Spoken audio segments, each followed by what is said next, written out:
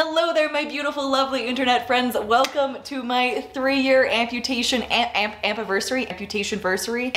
celebration. So today, October 11th, is exactly 3 years since I walked into a hospital and rolled out without a leg, which was a bizarre experience, which I fully documented on this channel. Now, if you've been here since the beginning, you know that that didn't exactly go smoothly. About a month and a half after I had my amputation, I had a bad fall in a restaurant that led to additional surgeries and an additional amputation. Now, that waiting period in my life was a pretty dark one, and I wanted to play a video of me trying to be hopeful and look forward to the things that I hope one day I might be able to do.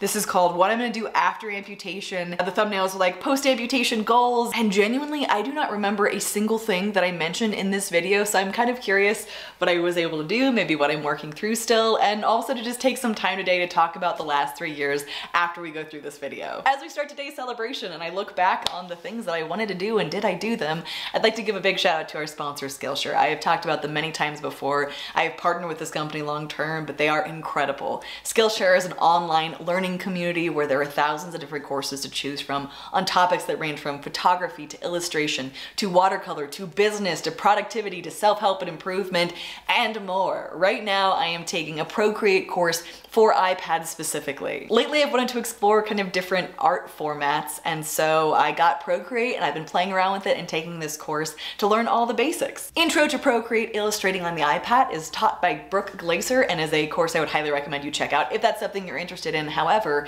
there are so many topics that you can look through and choose and figure out what might be fun for you to learn. I'm a big believer in the idea that continuing to learn is a very beneficial thing for our lives, even if it's like 10 minutes a day to do something that's new to you and could be exciting, and maybe exploring things you didn't even know you were interested in before is a great way to develop who you are and what you know about yourself and your creativity. And to make this even better, Skillshare has offered the first 1,000 of my subscribers who click that link down below a 1-month free trial so you can start exploring your creativity today, which I would highly recommend that you do. So check out that link down below, let me know what you think, and let's dive into this. It is now T-2 days until I have my second below-the-knee amputation. While that is a lot to deal with, I thought that we would take today's video to focus on the reason why I did this in the first place. Hello there, it's Editing Joe here. Just wanted to pop in and say that the audio quality on that past video is not fantastic. There's nothing I can do right now to fix that. However, the clips are pretty brief, so you won't have to deal with that for too long. These are the things, big and small, that I cannot wait to do and share with you guys when I get there. Let's start with a simple one. Walk my dogs around the block. Okay, this one makes me a little misty-eyed already, but this is a goal that I blew out of the water.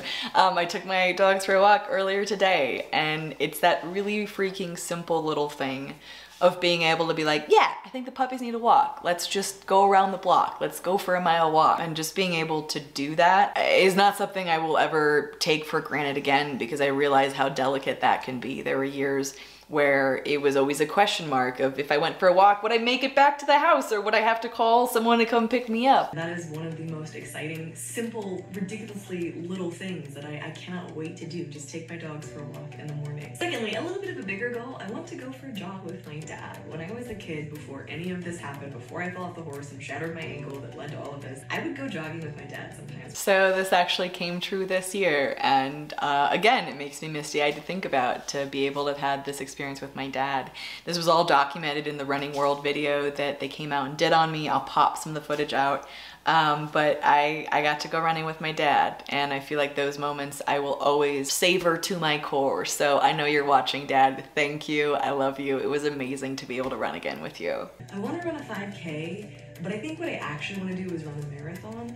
Okay, so this is one I actually also did. I ran a 5K about a month and a half ago, 2 months ago. Also some footage on screen. When I crossed that finish line, I just started bawling in my dad's arms. I hate crying in public, but that was a moment that was worth the tears for everything it took to get there, and all the support and all the people I had by my side along. And after running a 5K, I'm not sure if I have goals of a marathon anymore. I definitely have goals of more 5Ks and a 10K, but I'm still trying to figure out if a long distance runner is in the cards for me, or if I don't care that much. I live in Colorado, and if you don't know about Colorado, we have a ton of 14ers, which are mountains that are over 14,000 feet. They are intense to climb. This is a goal that is still on the list. I have not yet hiked a 14er, which is a mountain that's over 14,000 feet. We have, I think, 54 of them. Haven't tackled this one just yet. I'm hoping maybe next summer as the season's kind of coming to a close, but that would be a lot of heavy duty work on my leg, and I do still have some sore spots. I'm still building up some endurance. So that's the first one I haven't done just yet. Hike on the weekends with Brian and the puppies, just locally. I've done that many times. Brian and I went for a 3-mile hike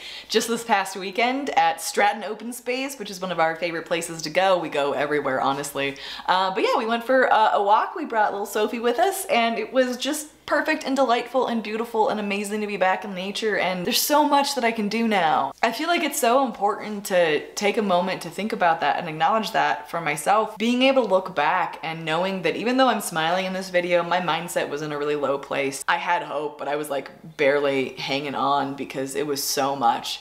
It was a lot to deal with. I was dealing with mental health issues on top of it, and knowing that I was gonna be going under the knife and they were gonna be taking away more of my body the next day. That was the last thing I ever wanted to do again, knowing how painful it was the first time. But being able to look back now and be like, gosh darn it, Joe, I'm glad you hung on because it was really, really, really worth it, even if you couldn't see it at the time. Swing dancing! So if you watched my videos not long ago, I used to go swing dancing every Sunday night in high school, and I love it. I love dancing. So this is another one that is still on my list. I was talking with my friend Megan the other day about giving this a shot.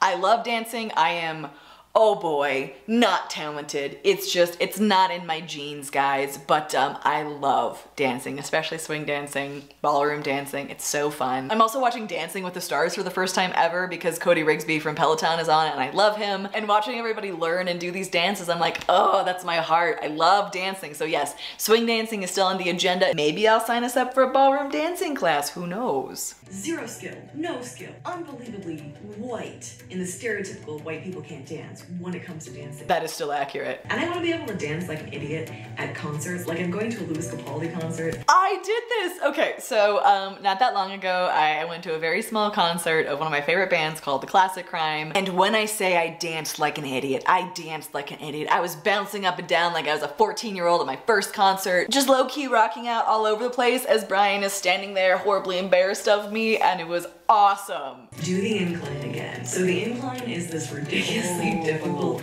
short hike in Colorado Springs. It used to be railroad tracks up to the top of Pikes Peak. It's like a crazy elevation gain in a very short period of time. This is something I still do want to do, but I'm doing it with caution because I think I could make it up right now. I think my fitness and my leg stability is in a place where I could climb those stairs. It's like this big thing in Colorado that people do. It's really athletically challenging, but the problem is 2.5-mile trail down where it's pretty steep downwards, and going downhill with my prosthetic is still really painful. I haven't tackled that one just yet. Still very much want to, but I'm not really willing to sacrifice my leg feeling okay for like a week at this point. I want to be able to wear high heels on a date with my husband, Brian. So this unfortunately is still gonna be quite a ways away. I had in my mind, insurance will approve a new prosthetic every 3 years. So I thought every 3 years I can get a new one. False. They only approve it every 3 years if it breaks. My prosthetic leg is thankfully doing great, but that means that I don't get to add another one to my collection, and they are crazy expensive without insurance. So for the foreseeable future, we're still working with flats, guys. This doesn't require a working prosthetic leg, but just get back to jiu-jitsu. I would love to get back to jiu-jitsu. I did. This is something I have not posted about anywhere because I've wanted to like slowly get back into it and not worry about being on camera and like be present in the moment. But I'm definitely gonna be doing a jiu-jitsu video in the near future because oh my God, guys. It has been so freeing to get back to. I was shocked by the way that I felt. I'll leave it at that and leave that for the upcoming jiu-jitsu video. So my family has this tradition that while my mom is like making food on Thanksgiving at the house, the boys or whoever's there will go out and play frisbee golf at this course near our house. And the last few years I haven't gone because my ankle is a wreck. I want to go do that with them. The opportunity to do this and frankly just decided against it because I rather wanted to sit and eat pastries and, you know, kind of help cook things instead of going out and playing frisbee golf. It doesn't rank higher than like good coffee and conversations with the people who aren't going. Run with the Bulls in Barcelona, or is it Madrid? I'm not sure. I actually don't want to do either one of those things, but it sounds cool. Oh, okay. I was like, did I really want that at some point? Did I want to run with the Bulls? I don't want to run with the Bulls. Please don't make me run with the Bulls. That is a thing that people do though. Go back to Ireland Ireland and walk around the streets of Dublin with Brian and or friends. So March 2019, when I was still in this waiting period of being on crutches, waiting to figure out what was going on with my leg, waiting for more surgeries, we went to Ireland with friends and it was incredible, but it was difficult not being able to walk, being in a foreign country, going and doing a lot of things. And hands down, one of my favorite things in the entire world is going to new places and just walking. There's something about it that just feels like perfection to me, and so it is still a goal of ours. We're saving up to hopefully eventually get back to Ireland, just the two of us, and go back to Dublin and Kenmare and Donegal, be able to more fully experience these places and walk around the countryside and all of that. But it's a little expensive to go, so it's gonna be a little while. Last but not least, I'd like to be able to bike to a local coffee shop on like Sunday. So this is another one that I haven't done yet, but I am capable of doing. I was gifted a Peloton by the company, not sponsored, don't have to say anything about it. I just love it. I am so grateful for the ability to bike because it's something that doesn't make me feel restricted at all. It's very low impact, and so I don't feel like my leg really holds me back that much. So I've done a lot of biking, but it's always been indoor. We'd love to get bikes in the future. I have to figure out how I can work like clip-on shoes to keep my prosthetic leg on, but I also can't unclip my prosthetic without reaching down and helping it turn, meaning that if I had to like put my right foot down to stabilize myself if I came to a stop or was experiencing a fall,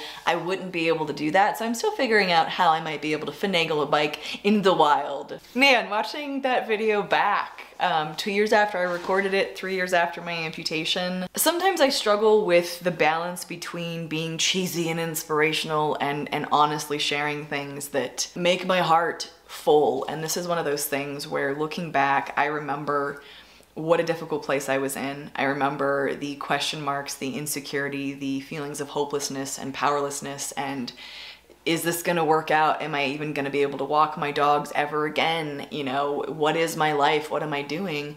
And to be able to look back now and be like, damn, I did that and so much more. I learned to snowboard. I went to ninja gyms. I've gone rock climbing. I ran the 5K. I've run with my dad again. Sometimes it's hard to feel the weight of all of that because it's very emotional in the best kind of way. And holy cow, I would not have believed it if I had told myself that many years ago. I feel like I'm at this point in my life where life still happens, right? But at my core, I'm okay. And I've never had that experience before. And so looking back at moments like this and looking back at moments in my life when I was dealing with significant trauma and knew it would never get better, and being able to look at that and say, Joe, you were so wrong, and I'm so glad you were so wrong. It's something I never thought I'd be able to do. So it's so cool seeing this video and thinking about all the things I was able to do, and I have said it before, but gosh darn, I am so grateful, so grateful. There have been so many things and people and situations that have helped me along the way here, and to have the opportunity to say I did these things is, wow, what a gift. So now that I have been an amputee for a whole 3 years, which is not that long, but also is long enough to start feeling like I have a new normal, it's been really interesting to me to kind of see the progression of making peace with this, of accepting it, embracing it, days I do, days I don't. I'm now at a place, I would even say very recently, where I feel like being an amputee and dealing with my prosthetic leg has become really normal. I talk about it a lot online, I share information, education, but as far as my daily, everyday life, like interacting with friends, doing things, it definitely plays a part, it comes into play, but it's normal now. Like, it's just a part of my life, and it doesn't feel like this exhausting, huge, major inconvenience all of the time.